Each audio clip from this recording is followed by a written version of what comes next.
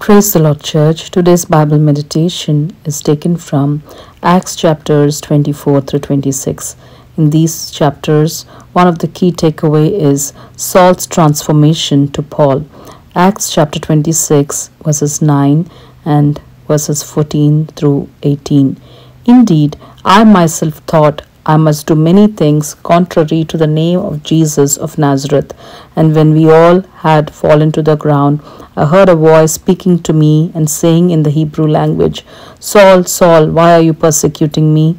It is hard for you to kick against the goads. So I said, Who are you, Lord? And he said, I am Jesus whom you are persecuting. But rise and stand on your feet, for I have appeared to you for this purpose, to make you a minister and a witness both of the things which you have seen and of the things which I will yet reveal to you.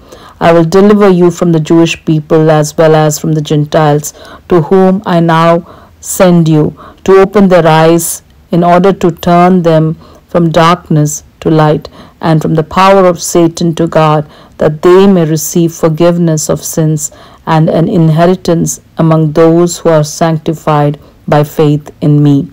God the Almighty is the one who transforms our lives and makes us into new being.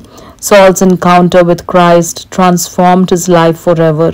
He came out of darkness as Christ's marvelous light shone upon him and became an important vessel in Jesus' hands to preach about the light of the world so that people can come out of darkness to live a life redeemed by the precious blood of Jesus Christ. May we also encounter Jesus, the light of the world, as he is knocking on the door of our hearts, and experience his great love for each of us, so that his power will be revealed in and through us.